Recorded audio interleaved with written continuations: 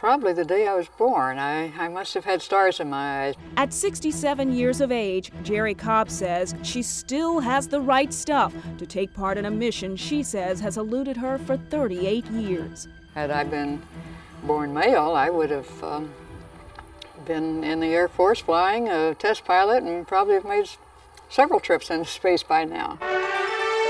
Despite that statement, Jerrie Cobb is more a woman of deeds than words. So to understand her story, we need to step back to the dawn of the space age. The year was 1959. NASA had launched an ambitious program led by a group of dashing young heroes known as the Mercury 7. I knew aviation was a man's field, and certainly space was more so. And I was hoping and praying that I would be able to be America's first lady astronaut. Cobb began flying when she was 12. She served as a pilot in World War II, and by the 1950s, Jerrie had set 4 world aviation records for speed, distance, and altitude. But after all, Jerrie was still a woman. As NASA's Mercury 7 underwent a battery of grueling tests, Cobb was privately invited to undergo the same tests to measure a woman's suitability for spaceflight. The physical tests took 8 days. It was a series of 87 different tests, and they checked everything you can imagine. Then, 29, Cobb underwent 3 years of tests and passed all 3 phases, doing as well or better than the men. I'm not competing with the men at all. I think that both men and women will be flying in space. When Cobb's results were made public, she instantly became a darling of the media. Then came the bad news. Jerrie and 12 other women candidates were notified that all astronauts must be military jet test pilots. In those days, that meant men only. In 1962, Jerrie Cobb took her case to Congress. The rules have been established to where it makes it impossible for women to meet the qualifications of astronauts. But NASA's decision not to consider a woman's space program was partly sealed on John Glenn's congressional testimony. Men go off and fight the wars and fly the airplanes. The fact that women are not in this field is a fact of our social order. I was disappointed that he felt that way, but John Glenn is a friend, and even though we differ on a few things, he's still a very nice man. Certainly you were disappointed, but did you find unexpected rewards? Oh yes, when it became apparent that my country was not going to send women pilots into space for a long, long time, I decided to use my talent serving others. She heard of John Glenn's orbit, America's conquest of the moon, the entry of women into the space program, and the triumph and tragedy of space flight. Cobb knows the risks, but has never wavered. I want to fly in space more than anything else in life. It just seems like what I was destined to do. But then came NASA's announcement that her friend, John Glenn, at the age of 77, would make a historic return to space. For Jerrie, that meant hope. I'm asking for the same opportunity they're giving John Glenn. NASA spokeswoman Peggy Wilhide. She'd have to pass rigorous medical tests and do this exact same kind of training that Senator Glenn has done. He's been down in Houston for almost a year training specifically for this mission. So, on October 29, when John Glenn boards the shuttle Discovery, Jerrie Cobb says she'll be close by, in body and in spirit. I'll be standing on the beach waving my friend John Glenn off in space. Very happy for him. And hoping for her chance to reach for the stars. Oh, that would be the fulfillment of my deepest dream. I would say, thank you, America.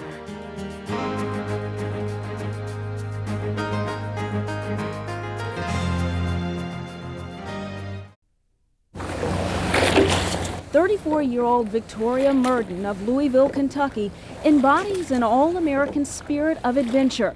But with her video camera rolling, her quest to push the limits of her own endurance nearly killed her. I've been thirsty, and I've been hungry, and God knows I'm scared. Normally, Tori is accustomed to racing on calmer waters. But in October 1997, she was approached by Sector, an Italian company known for its extreme no-limits competition. The challenge, to be the first woman to row solo across an ocean. The proposition was intimidating. To row the North Atlantic, going west to east, is no cakewalk. On June 14th, Tori Murden took the first strokes in a 3,600-mile odyssey from North Carolina to France aboard a 23-foot boat she named the American Pearl. I knew that, okay, in the next 3 months, it's just me and this boat on this wide, wide piece of water. That is my dessert for the evening. Tori packed 120 freeze-dried meals, and a solar-powered desalinator provided fresh water. At the end of 58 days, Tori had rowed more than halfway across the Atlantic. But of all the obstacles she faced, none proved more menacing than the fury of the sea. And I'd been through some pretty heavy storms and capsized 3 times. I'll take my word for it, these waves are just a little too big. When Tori did capsize, the American Pearl was designed to right itself, and though terrified, her waterproof cabin kept her safe. Big wave would come over the top, and it would spin the boat. And then I'd be upside down for a couple of seconds, and the boat would rock, and then it would eventually roll back upright. I'm outside and I'm alive! For inspiration, Tori kept a piece of home close by. That little flag on that boat took such a beating, and it was so comforting to look out on deck in the morning and see that flag still there. But the weather steadily worsened, and while we breathed a sigh of relief as Hurricane Danielle passed by the East Coast on September 5th, Tori was brutally engulfed by the storm. 6:30 a.m. I'm definitely in something big and bad and ugly. 30-foot waves slammed into Tori's boat, tossing her like a rag doll. Smash into the boat, and there would be this chaos that would ensue, the boat turning and things flying around the cabin. And last capsize, I took the rib off the top of my ceiling with my back. I was absolutely sure that I was not going to live through the storm. I was absolutely convinced that my life was over. I'm going to live or I'm going to die on the whim of nature. And that's that, huh? Frightened, Tori uttered what she thought may have been her last words. Go ahead and chase your dreams. I mean, they don't always work out right, but go ahead and chase your dreams. You got to do it. Though fear was evident in her eyes and in her voice, Tori resisted activating her distress beacon. And I thought, I can't ask another human being to come out into this storm and get me. I've lost track of the number of capsizes. But after 11 capsizes in 12 hours and a severe shoulder injury, Tori signaled for help. I was so badly beaten that, you know, I didn't think I could make it through another storm. The container ship Independent Spirit, en route to Philadelphia, came to her rescue and plucked her from the churning seas, some 900 miles from France. I was fighting back tears because I thought, this is the wrong shore and this is the wrong boat. But the folks in Philadelphia gave Tori a hero's welcome. And I was dumbfounded because in my mind I had failed to do what I had set out to do. We all face oceans. We all run into those big waves. We all hit storms. And it doesn't seem like you're going to make it through. You will.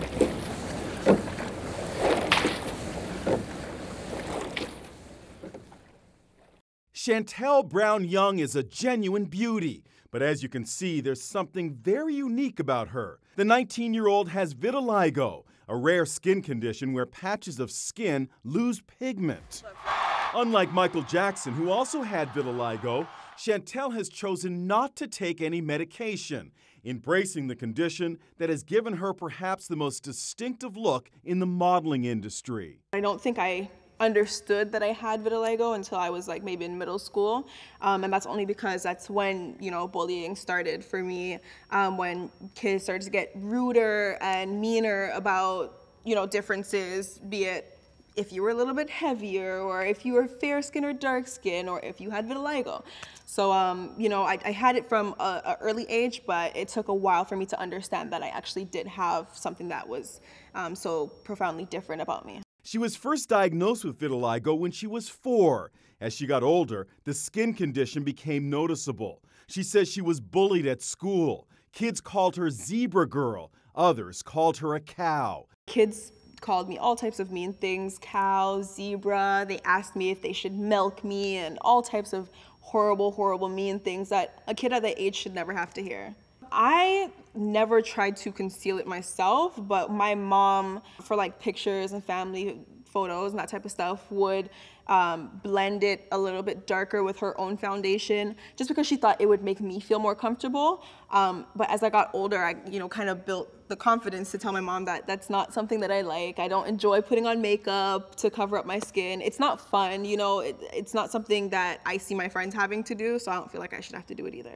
Instead of living in seclusion and privacy, she's decided to enter the most public arena imaginable, modeling. I'm so proud of her for celebrating her own natural beauty, and I think it makes her a great role model for other women who may not even have vitiligo, but who may feel that they don't look like everyone else. To be an inspiration to so many means honestly the world to me, because my career, I would say, kind of started with my fan base. It wasn't anyone who kind of saw me and said, oh yeah, she can do this and let's get her to do this. It was more me doing anything that I could and my fans giving me the encouragement to continue to do what I wanted to do. So when people come to me and they say, you know what, you doing what you love to do inspires me so much to do what I want to do, helps me, encourages me even to continue doing what I want to do.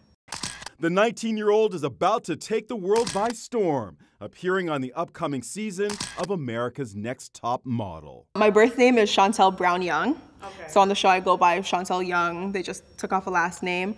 My alter ego's name is Winnie Harlow. So I kind of carry her with me everywhere I go. So I just put them together, Chantel Winnie. I believe it was a hope for me to be on the show, but I never really thought it was going to happen. I've looked at trying to get on the show many times before, and of course you have to be an American citizen to be on the show. Because I am not an American citizen, I never thought it was ever going to happen, but it did.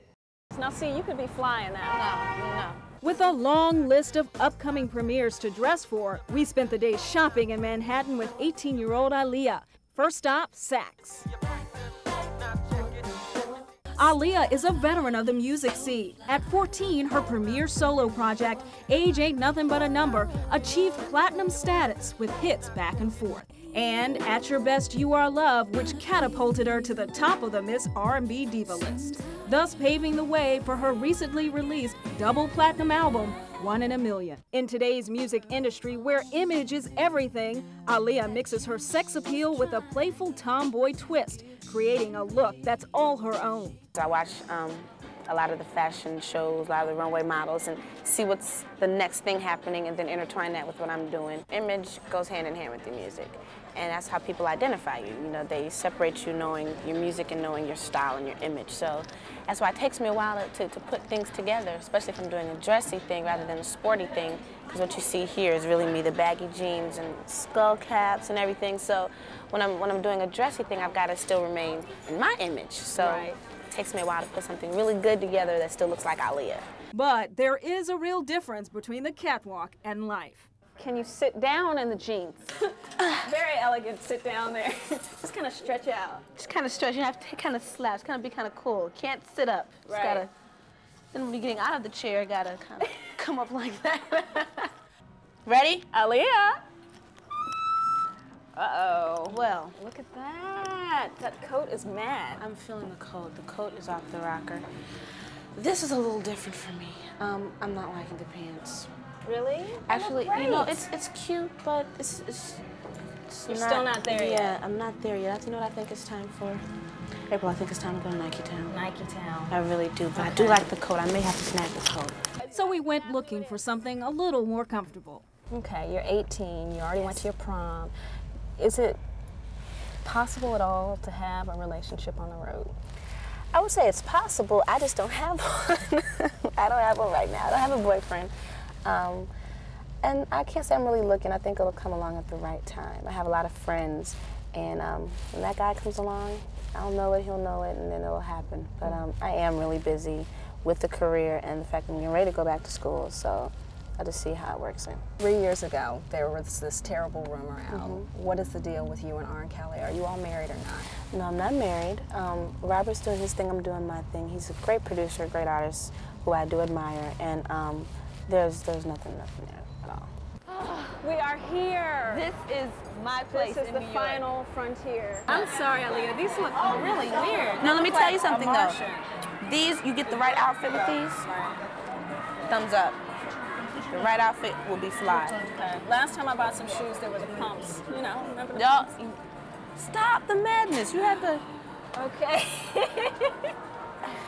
Well, we found some fun clothes, just nothing fit for a premiere. I can get this. Which one do you want, girl? I'll get it for you. You cannot see the size and get that April. Almost. What would you say the secret of life is? Secret to life. Secret to life. To living is just being free, enjoying life. When you choose a career, it's got to be something you love, so that you want to get up and do it every day. And you know, you just have to love yourself, love what you do, so you can enjoy life.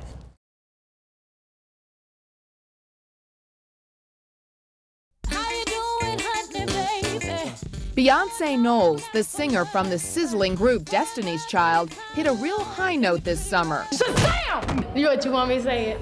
Oh, God. Shazam! She's parlayed a successful singing career into a big screen role in the film Austin Powers in Goldmember. The future better get ready for me, because I'm Foxy Cleopatra, and I'm a whole lot of woman. It was my first movie. I was around all these legendary people, and I learned so much every day, and I laughed every day, all day. She really was on that screen like she belonged there, and I think people really, I think are going to start writing roles for her because she did have such a big impression in Goldmember. Shut your mouth. Now don't think for a minute that the hit movie role, hot songs, magazine covers, and commercials are part of an overnight success story. Not by a long shot.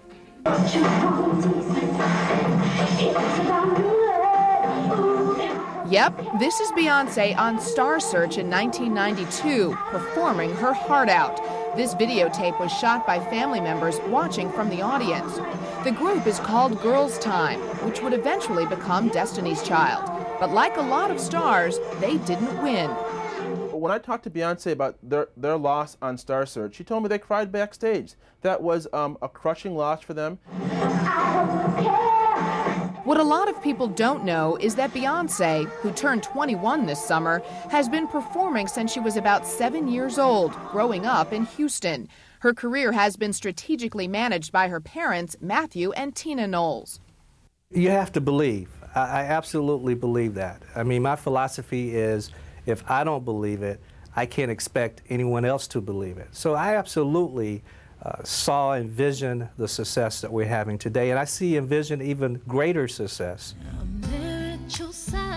You cannot talk about Beyonce without talking about Destiny's Child. As a matter of fact, Beyonce doesn't really talk about herself without referencing the group. And what about those constant rumors of an inevitable breakup now that she's on the big screen and planning a solo album? Destiny's Child is not broken up. We still talk every day. We're still gonna go on tour and do more performances together. Being in a group is hardly a bad thing when you've sold more than 15 million albums worldwide and won 2 Grammys. It's very surreal to me. I don't even realize.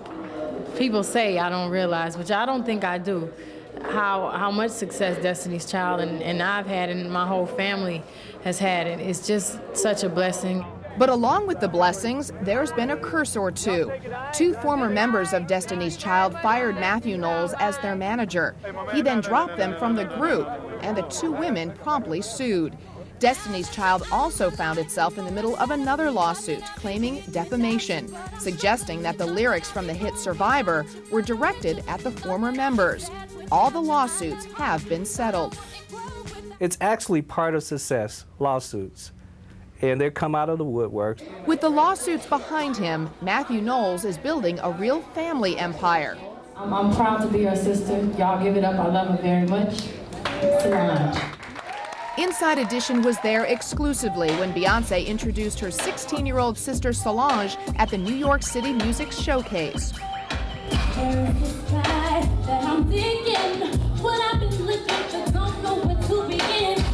Afterwards, our cameras were in the dressing room, and the sisters couldn't stop talking about each other. I am very, very proud of her. I definitely just look up to her, and so much that I know I wouldn't know if she wasn't my big sister, so I'm just really appreciative of that.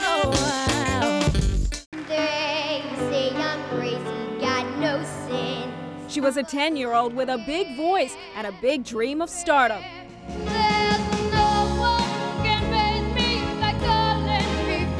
But even at this ripe young age, this well-coiffed, well-rehearsed little entertainer was no Shirley Temple. This is the Britney Spears that the world knows now, full of talent, full of sexual energy, but nevertheless only 17 years old. She's that age group, she sings, she dances, she grew up doing those things, and she wants to have a good time. And the kids her age want to too, so she's speaking right to them. Rolling Stone magazine celebrated the age of Britney Spears with a sexy cover story. She's already had a #1 single and CD, and she's the new face and body of Tommy Hilfiger. This small-town Southern girl has truly gone big time. Still, there are those who find something just not right about striking gold selling this sexy image.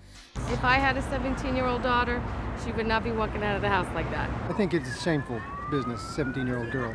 But Lori Majewski of Teen People magazine disagrees. Britney is a very healthy young woman at age 17, and I think that's why kids are really responding to her. She's very down to earth, so she can take it a little bit to the edge without getting in any trouble. But critics point to the Rolling Stone photos, shot by controversial photographer David LaChapelle. Well, you know, when we shot together for Rolling Stone, I was talking to Britney, I said, you know, we don't want you to just be another one, you know, like another Debbie Gibson kind of, you know, goody two-shoes, because there's always backlash. I said, we're shooting for Rolling Stone, which has an older readership, which may resent having this teenager on the cover. I said, let's do something for them, so that they give people something to talk about, you know what I mean? And something that sets you apart from everybody else. And let's do something a little bit more provocative. And she was up for that. I mean, it's coming from her. Again, I don't impose my ideas on people. It's a collaboration. So we knew what we were doing when we did those photographs. We knew they were going to cause a little bit of a ruckus. I didn't quite know it was going to be that big of a ruckus. But I think it was smart because people really learned her name after that, and it really gave people something to talk about. The Spears photos simply leave some critics a bit queasy, but Britney describes herself as a church-going young woman with good family values. And that, according to Rolling Stone's Joe Levy, explains her success. The girl next door with just a small touch of the devil mixed in. I think she is allowed to be extremely religious and wear hot pants. I believe that that is the 11th commandment. And it's people with small minds that would say differently. Women have been dealing with that kind of issue for a long time, and it needs to go away. Hit me, baby, one more time.